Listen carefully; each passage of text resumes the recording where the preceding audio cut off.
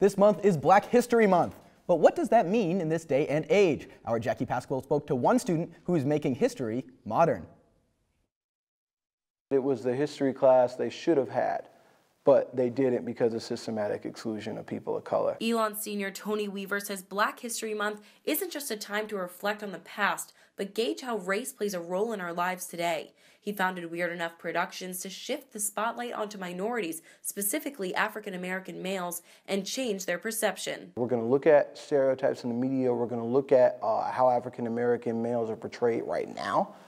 And we're going to say, what can we do in order to shift that perception? So that the next time I go and volunteer in elementary school, when I talk to a student, the way that they see themselves will be in a more positive way, a more uplifting way. In ELN's class of 2019, only 6% of students identify as African American.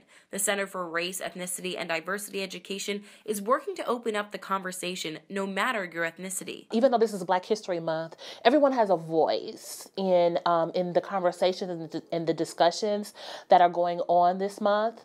And I always say, kind of like a running theme when I'm talking to students this month, is stretch yourself. All month long, the Creed is hosting events, and Weird Enough Productions has a social media campaign surrounding Black history in the making. It doesn't have to be, hey, let's look 100 years in the past. There are things that are happening right now, exciting things that are going on, trails that are being blazed, barriers that are being broken down. And we really wanted to call out to those people and mention those people that are down in the trenches doing the important work today. Jackie Pascal, ELN Local News.